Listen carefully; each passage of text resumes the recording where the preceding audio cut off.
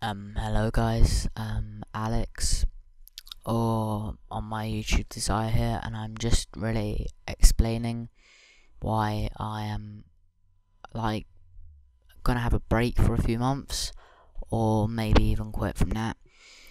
And to be honest, it's for various reasons, which really are important to me, and are important to the way my life has changed over the time on YouTube, and mostly just editing.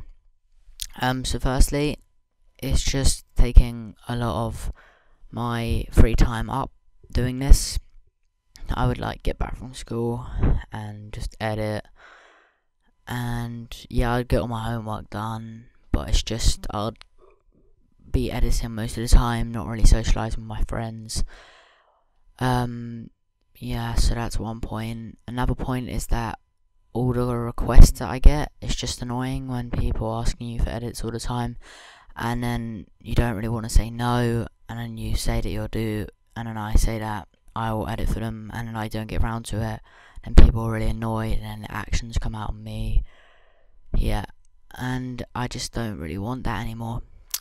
So yeah, that's really it. And because my parents won't let me get a PayPal, I can't really earn money from it, so that's a big cross. Yeah, so that's making me less confident about editing for people, and just editing in general, that people don't really see why I'm doing it. Yeah, but I'm just really quitting editing Call of Duty. I'll just do edits when I want. I'm working on a skateboard edit at the moment. Yeah, and should be out soon. But I'm not editing for anyone except myself, and I'll edit when I want to.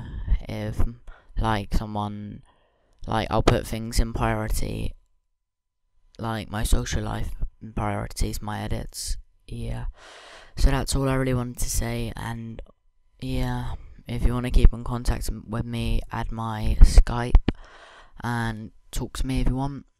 Yeah, and just don't really ask for edits anymore, because I don't really want to edit anymore. Yeah, so that's it really, and bye bye guys. Blackstar, blackstar, forever you will be a shining star, shining star.